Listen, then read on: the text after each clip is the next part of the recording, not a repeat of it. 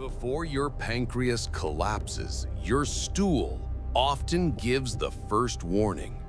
Most people overlook these color changes until it's far too late.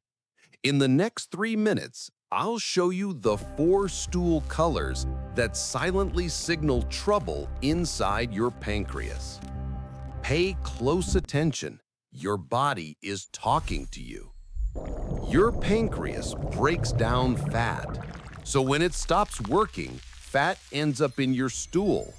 And when bile can't reach your intestines, your stool loses its natural color.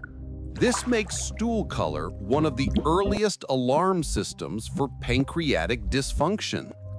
Number 1, pale clay-colored stool. This is a red siren.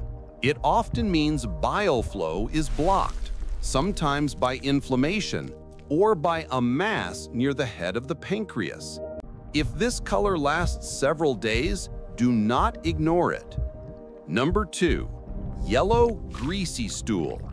If it floats and sticks to the bowl, your pancreas isn't releasing enough enzymes.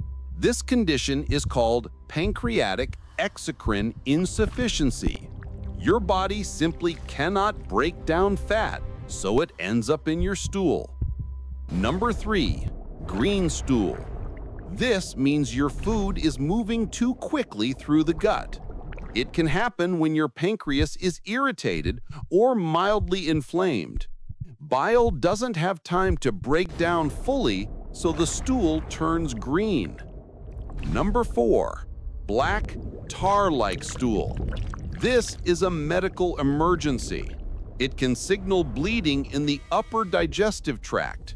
If you ever see this, stop everything and go to the ER immediately.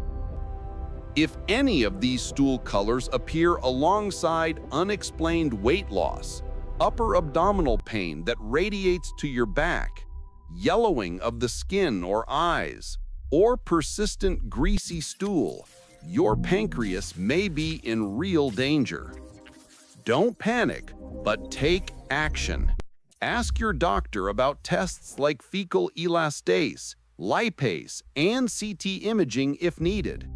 Limit alcohol, avoid deep-fried foods, and keep your blood sugar stable.